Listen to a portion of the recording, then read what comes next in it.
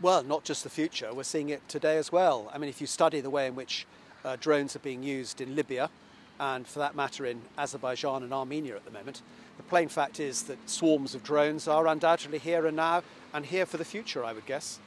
I didn't talk about World War III. What I talked about was the significant risk of regional conflicts escalating, leading to a miscalculation, which could lead to a larger war than simply a regional war. I didn't talk about World War III.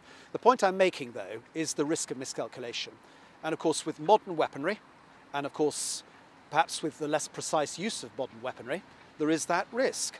And of course, if politics becomes bellicose, which in certain parts of the world it might do, then that of course means that people may make the misjudgments that I suggested.